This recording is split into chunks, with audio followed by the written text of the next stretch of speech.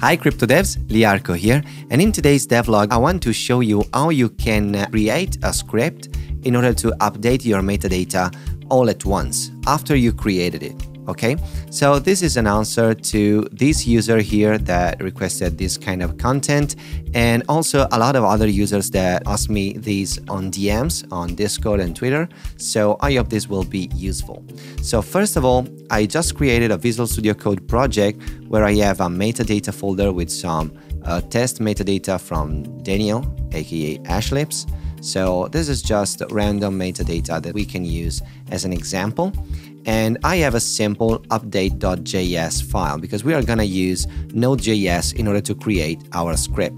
So first of all, since we are going to handle files, I'm going to create a const fs. And I'm going to require the file system library from Node.js.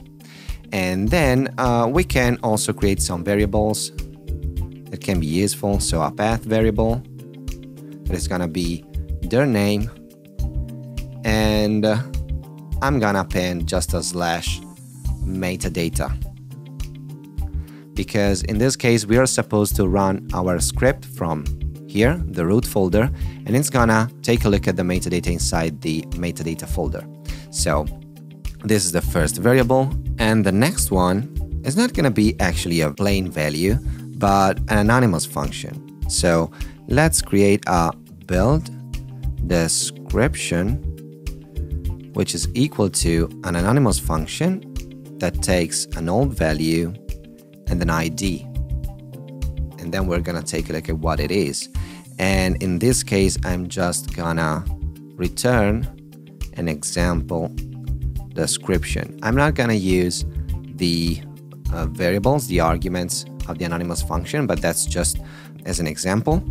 And we can also create the same concept for a build name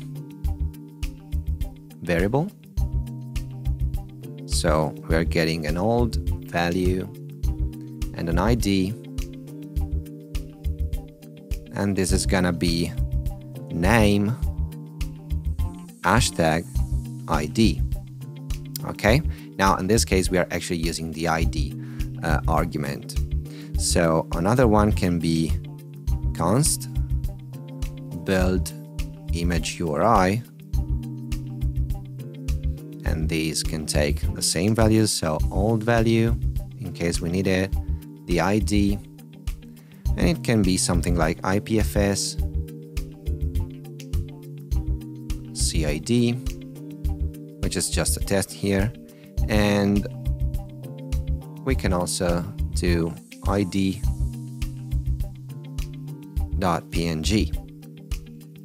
Okay, and now what I would also like to have is a function that can extract the token ID from the file name. So I can create a const get token ID function, and this function is gonna get the file path,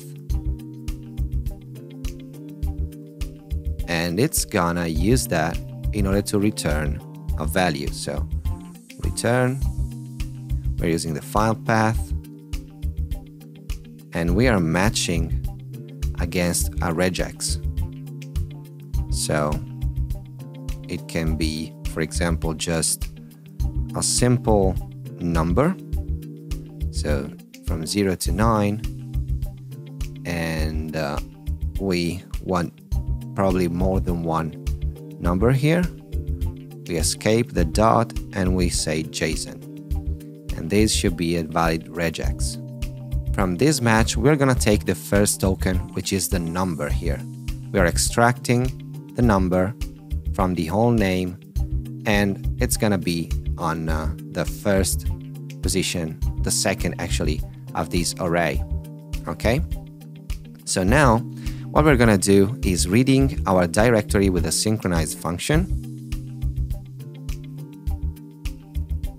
We don't need to make this asynchronous in this case, just to keep it simple. We do a for each, and inside of this, I'm gonna create an anonymous function that takes the file name and does some stuff.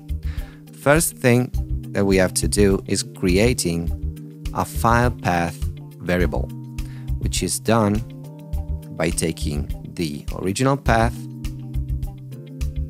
and appending our file name, which should also have another letter here, another he. Okay, so that's correct. We can then create a stat variable that is equal to fs stat sync of file path. This is gonna give us some information about the file itself. So we want to make sure that this is actually a file in case we have some subfolders inside the metadata folder. So what I'm gonna do is stat is file, and if this is not a file but is a directory, I'm gonna just simply return, so we can skip this file. And now I want to make sure that the file name is also ending with .json. So we want to take a look at just the JSON files here. Okay, inside this if statement, we can read the JSON content, and we can do that by requiring it. So here we can use the file path directly, and we can also extract the token ID using our function. So get token ID, and it's gonna be taken from the file name actually. Cool, so now we have the current JSON content and also the token ID. We can now maybe update the name of our token, and we can use the build name function. So we can pass the JSON content .name and also the token ID, so a new name can be done. I can also use Option Shift, maybe Alt Shift on Windows, and the down arrow in order to copy the line multiple times. And in this case, I'm gonna do the same for the description. I'm gonna use the description as a hold value, and I'm calling the build description function. And we're also doing the same for the image, build image URI. And that's awesome. So now let's write the new content to the target file, so to the same file. So I'm gonna do fs write file sync file path, and I'm gonna need to stringify the new content, so JSON content, and I want it to be readable, so I'm gonna set 2 spaces for the indentation, so we're gonna get a clean output here. And now let's test it and let's see what it does.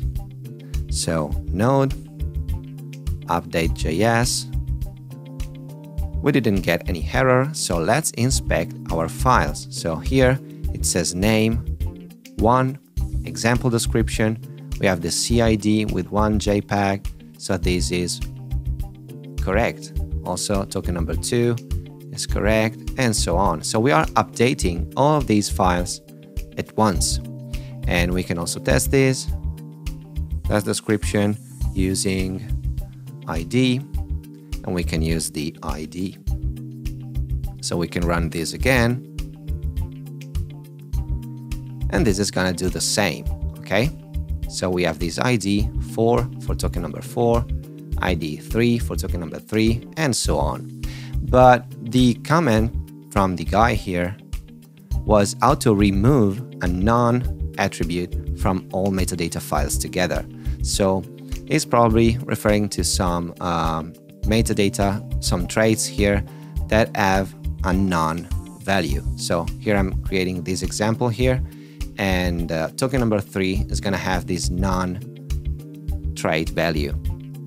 So let's find a way to do this. There are multiple ways to achieve the same result. You can use filters, you can also use for loops, whatever you want. I'm gonna try to keep stuff simple here, so I'm gonna create an attributes array, an empty attributes array, and I'm gonna loop over the attributes here. So in order to do this, I'm gonna create a for each, and we have the value option here, so I'm gonna call it attribute. Of course, we need to have that as an attribute to an anonymous function. And now I'm just gonna console log the attribute, so we can check that everything is working correctly. And yep, we are getting all the traits for all the attributes. So what can we do with this? We can do an if statement and say if the attribute value, because you see this is an object, it has a trait type and a value. If the value is not equal to none, then we want to add it to the attributes. So we can do attributes, the array up there. We want to push a new value, which is this attribute here. And in the end of this, we want to replace the JSON content dot attributes with our brand new attributes. And the write function is gonna update the content. So let's run this again. I'm gonna check. Here we have the non attribute. If we run this, it's gone. Okay, so this is a quick example. Of course, you can do it in many ways. You can even do better. That's just a quick demonstration of how to do that.